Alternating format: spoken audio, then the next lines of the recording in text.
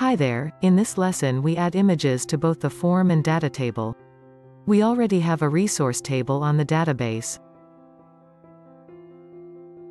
We add a field name called image and another one called image upload. For the image, we specify the default URL for the image, change the component and column types to image. We have added a column named on DB for the models, which will indicate that a field is an actual field on the table. The image upload field, whilst added to the model, will not be an actual field, thus on DB is unchecked. This will show a file input, which when a file is selected will display the file selected in the image field.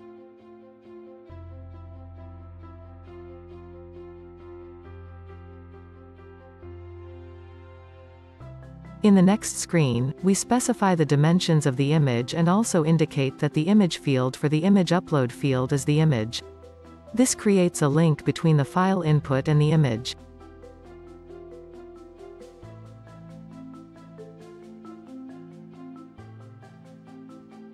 Also in our database, we add a new field named image. This will store the URL path for the image per resource.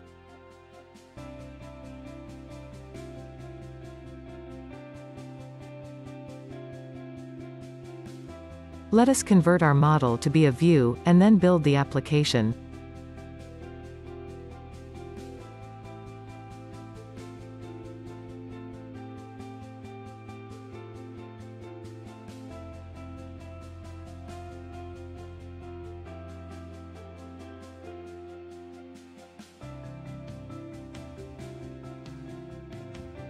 We then run to compile the generated application.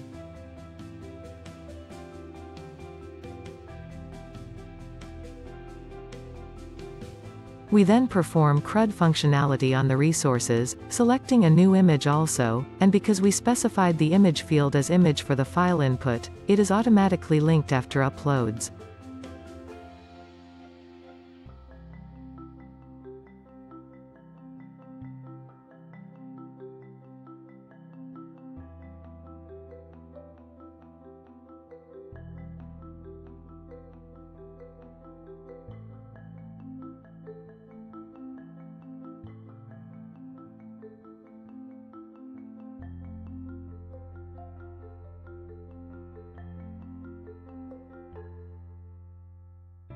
As soon as the record is saved in the database, the data table is also updated.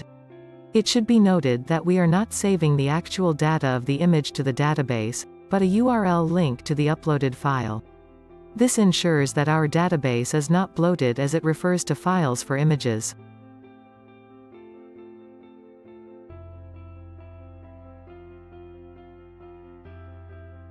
That's all for now. Please like this video and also subscribe to get awesome content about BVAD3.